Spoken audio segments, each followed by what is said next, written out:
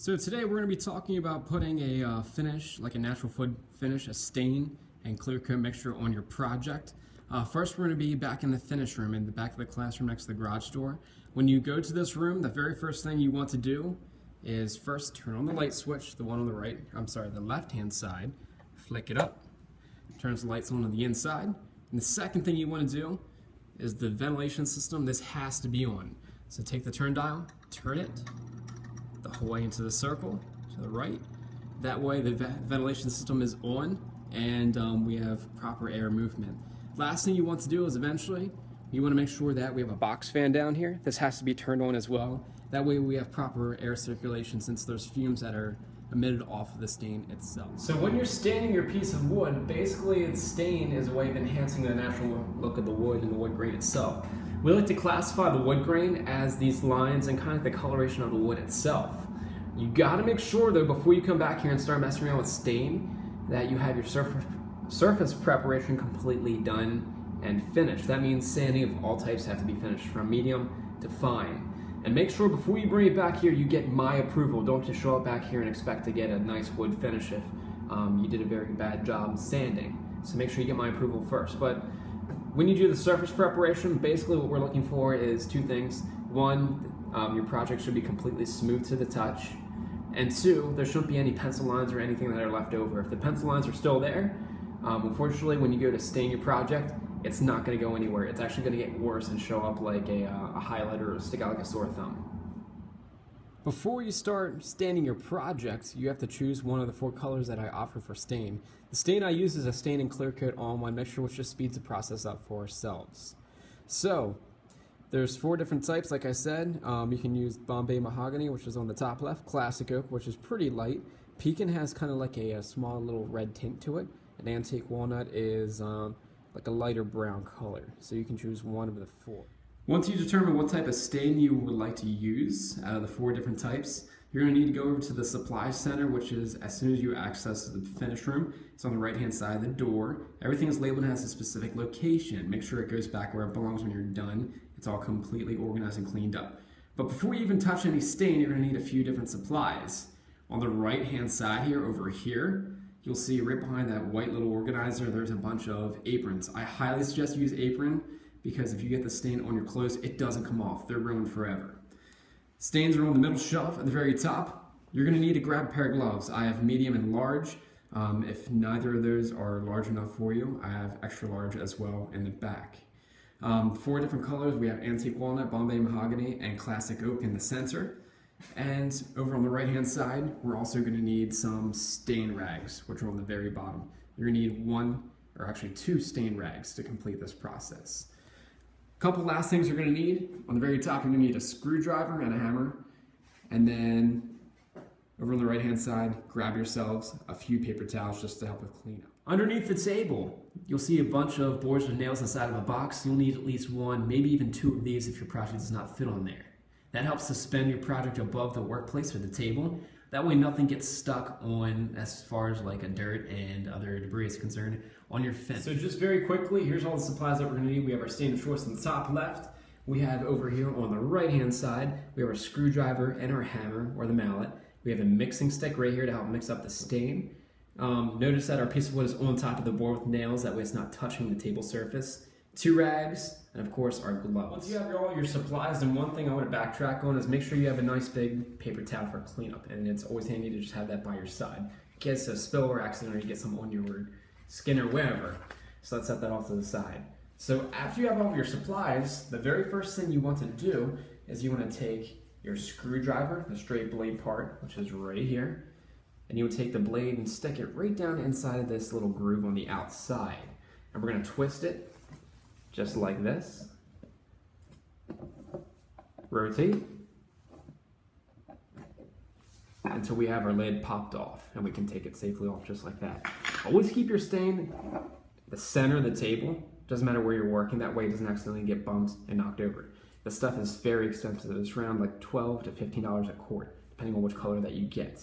Next step, usually what happens over a period of time is stain and just clear coat in general likes to separate, just because all this stuff sits in one location at a time. We're going to take a mixing stick, stick it inside, and just stir it until we get all those like little parts mixed together. And you can kind of notice it's a little bit globby at the bottom. We want to mix all that globby stuff in with the clear coat and the stain together. So just mix it until all of your stuff is nice and even and you don't have any globby stuff coming off the end. Once everything's all mixed up, the easiest and cleanest way to clean this up is just let it drizzle out for a little bit. Wipe it along the edge to get the worst of it. And then instead of just laying it flat on the table and creating a giant mess, here's where you might want to take a small piece of your paper towel, rip it off. And we're going to use a small little bit of paper towel to help kind of clean it up. So we're going to go just like this and just wipe her down. Now we're going to put this back where it belongs inside of the little paint stirring stick mixing green container. Now that our stuff is all mixed together, the next step is going to be taking the clear coat and stain mixture itself and putting it on our board. So notice my board is on top of the board with nails suspended. It's not on the table directly. And we're going to be coating all the sides of this thing. So picking up, and our gloves are going to help protect us from getting stain on our hands. So we're going to take one of our little square rags, make it into a small little bunch and fold it up. Dip the tip of it into the stain just like that. We're not going to coat the whole thing. Any extra, just wipe it off the edge. But you should have a decent amount. We're going to take the board, wipe the stain all over it. And we're not necessarily trying to get rid of all like the parts where there's too much stain. It doesn't matter at this point because we're going to let it set and soak a little bit. Coat the entire thing with your stain. Try not to be too messy with it. And you can kind of see how the wood grain is still there, but it's literally dying and making the wood into a different color, which is pretty cool. And as you need more, you can dip into it. Make sure you get all of your edges and your ends. You do not want to leave any of the wood unfinished or unstained. So coat the entire thing.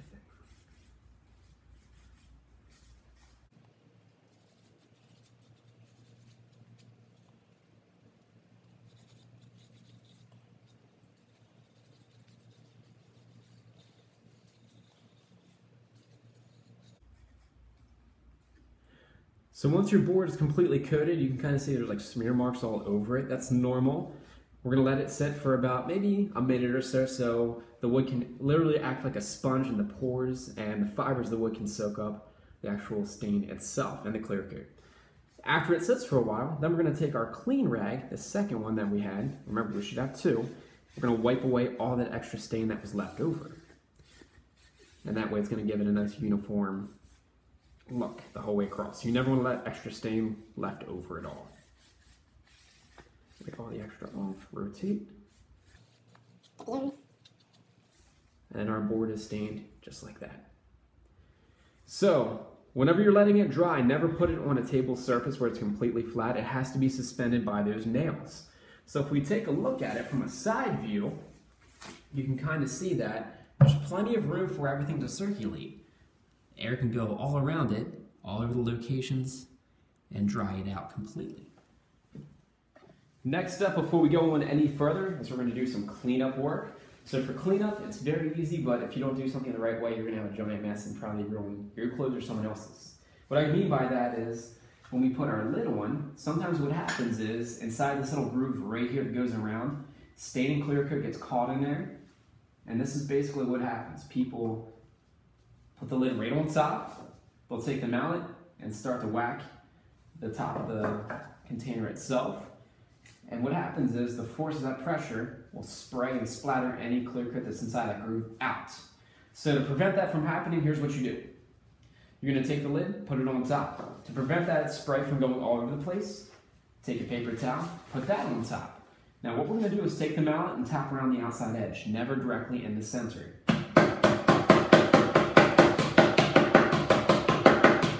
Go around a few times just to seal it off. Make sure it's completely sealed, and everything should be cleaned up from there for your lid, and while that's concerned. Any supplies they were using, go back on the supply shelf, and everything has a specific location. Stay in the center, you should put it according to where the name goes. Hammer and screwdriver go on the very top. Any stain rags, gloves, and anything else that's left over, we don't keep or recycle. Stain rags are already used. We already have stain on them, we want to get rid of those. Same with our gloves. We're going to chuck them inside of the red bucket. Now for our project, this thing is still wet with stain and clear coat. We can touch it as long as we're like touching the board with nails, but you never want to directly touch this stuff with your skin. It doesn't come out easily at all. It leaves it sticky. So to speed up the process, we're going to be using a hairdryer. If it's the end of the period and you don't necessarily have time to use a hairdryer, I'll show you where to put that at next. Use a hairdryer, turn on its high setting, and we're just going to go all around our project and try to dry it up or get the clear coat to a point where it's dry.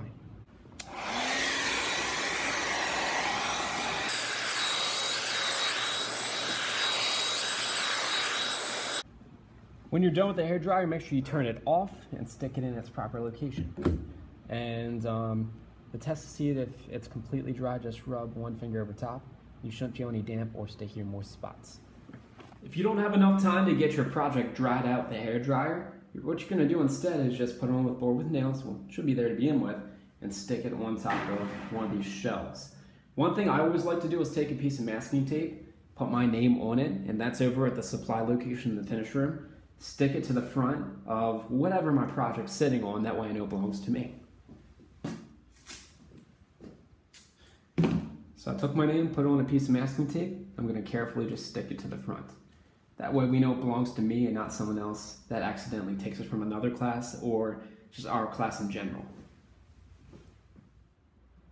After your project finish is completely dry from the hairdryer, the next step is you're going to be going over to the white little organizer next to where we keep all the supplies in the finish room, and you're going to be grabbing a piece of extra fine sandpaper. Now this sandpaper is a lot finer than the stuff we used out in the classroom space in the workshop area, so please don't get those too confused. So what we're about to do is we're going to take our sandpaper and lightly sand all the top surfaces, all the surfaces that are visible. What happens is when you start to stain or clear coat a project, any dust that's trapped in the air or maybe unfortunately inside of the paint or stain itself, does get stuck on the top finish and will make it kind of rough. You'll be like, oh my gosh, I just sanded forever and now I put a clear coat stain on it and now it seems like nothing ever happened. So what we're going to do is take sandpaper and just break it down ever so slightly. Take sandpaper and literally you don't want to sand too hard, lightly, just to get rid of all like the bumpy areas. I like to fold my sandpaper up just like this and then sand back and forth very lightly. I'm barely pressing hard at all. Once you're done with one side, flip it over, do the other side, and do all your surfaces. You'll be able to feel the difference literally with your piece of wood. When you're done lightly scuffing the surface and sanding, and notice we didn't sand too hard to the point where it was taking the finish off. All we did was just lightly sand and barely press over the top. We're going to take the sandpaper and put it back in its original location where it belongs. Once your project is completely dry, the very last step is putting a coat of wax on it to protect it. The wax is located in the purple container on the very bottom of our little supply area over here in the finish room. What we need from this container, we're going to need a tub of wax. And we're also going to need one of these buffing rags here, just one. Once we have the wax, what we want to do is open up the container. Remember, you need a can of wax as well as a buffing rag. Application pads to like smear the wax on will be inside. Take your fingers, we're going to go around the outside edge just like we did with a screwdriver, except with our fingers this time. We're going to pry that lid open to try to get this opened up just like so. And like I said, your application rags are going to be inside. One thing to make note of is you do not need to have gloves for this process, and I would not suggest them. I don't want you to wear gloves. It's just as a waste. If you get some of this wax on your fingers, it's just a little bit of a greasy feeling. It doesn't necessarily hurt you at all. One thing I want you to make note of is make sure your project piece is 100% dry. There's no sticky or wet or tacky spots on it whatsoever, or else you're going to have a giant mess on your hands and waste my wax. So we're going to take one of the application rags. These should be clean, by the way. They might have some wax on them, which is okay, but they shouldn't have any stain on them. We're going to take them, open up the container, just like so, make it into like a nice like little wad, and we're going to smear some wax on. Get a nice even pasty amount like that. after we have some wax on our piece, or actually our application rag, we're going to take our piece of wood and smear the wax all over it, kind of like we did when we stained. You're not necessarily, I'd say, being particular with where the wax goes, just smear it all over. Make sure you do all sides at once. All the ends, the back, the front, and this is going to serve as our clear protective layer.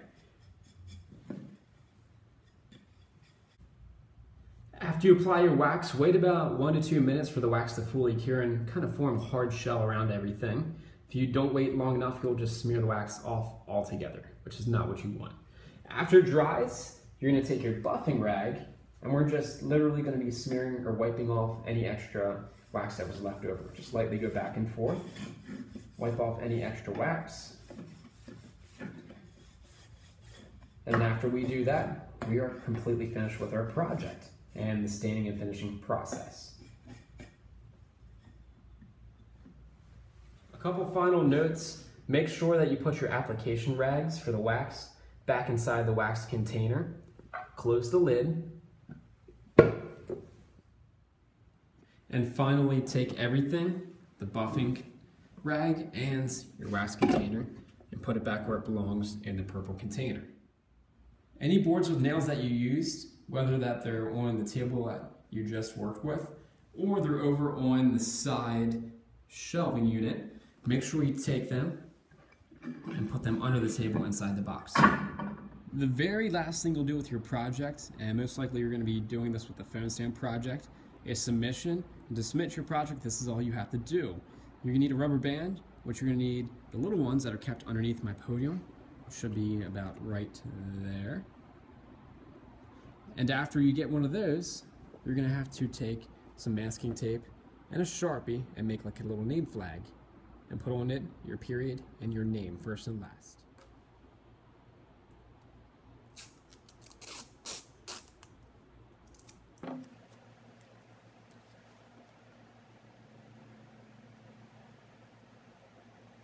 Final step, we're going to take our rubber band and we're going to attach our name flag to it.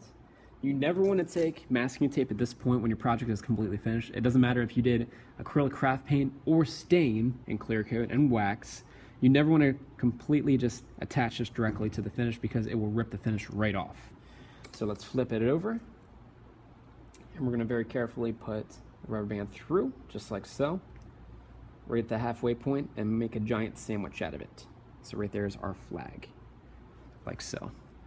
That way when I grade it, I know who this belongs to. And this is going to help hold both of your pieces together. Right now I only have one piece, but let's say we have two. That'll help hold both of our pieces together and identify everything. As far as where to submit it, I will tell you probably sometime in class where the submission box is.